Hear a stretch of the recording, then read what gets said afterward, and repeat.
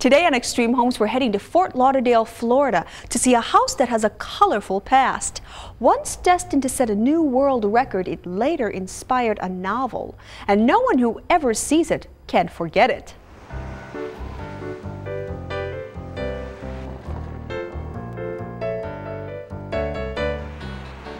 There are so many miles of waterways in Fort Lauderdale that it's sometimes called the Venice of America. Naturally, boats of all sizes and shapes are everywhere, and many are full-time residences. Here we'll be talking with Dave Drimmer, who got his first taste of living on the water when he rented a small houseboat. Then it was sold, and I started looking for another boat to buy that I could afford that would have been suitable for living aboard. And so this boat just came along one day. It was advertised for one day in the classifieds. Didn't say what it was, it just said unique houseboat for sale. So I went down and had a look at it, and of course I was shocked. And it was a disaster. It looked awful. It was in severe disrepair. But gosh, I was just really intrigued with it. Dave thought he'd found his dream boat. Friends and family thought he'd lost his mind. And what exactly is this mysterious object of Dave's affection? My current home is the Planeboat named the Cosmic Muffin. At first glance, most people have two questions. Does it sail is the first. Does it fly is the other. The answer is not so simple. You see, Dave's boat began life as a Boeing B-307 Stratoliner, owned by billionaire Howard Hughes before he became a famously phobic recluse.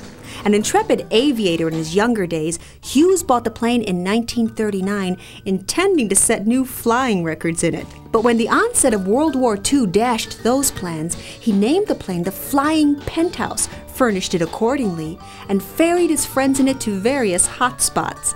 Eventually, though, Hughes sold the plane, and somehow in 1964, it wound up at an airport in Fort Lauderdale, grounded permanently due to damage from a hurricane. The owner more or less abandoned the airplane. It became a derelict that sat at the airport for 4 years. In '69, it was going to be destroyed as abandoned property.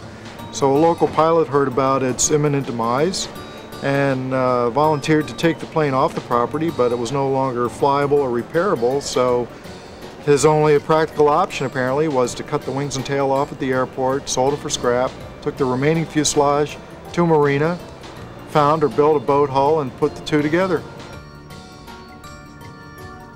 Since purchasing the boat in 1981, Dave and a friend have restored it to the glamour of its Howard Hughes days.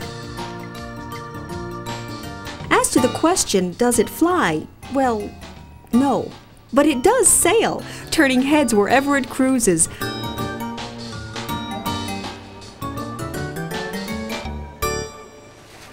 As for that name?